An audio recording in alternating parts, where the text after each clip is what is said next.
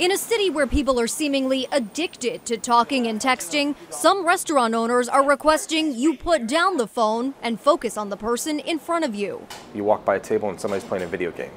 Or people have made a note that they're celebrating their anniversary and you barely see them speak to each other during the course of a 2.5-hour dinner.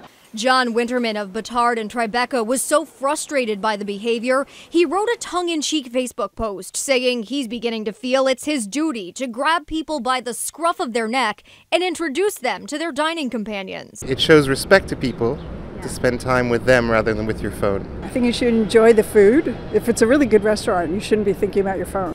The post more an observation than a rule here, but the owner of this Italian restaurant in Queens is very matter-of-fact on phones. No cell phones on the table, dinner, everybody talks, and this is my home here.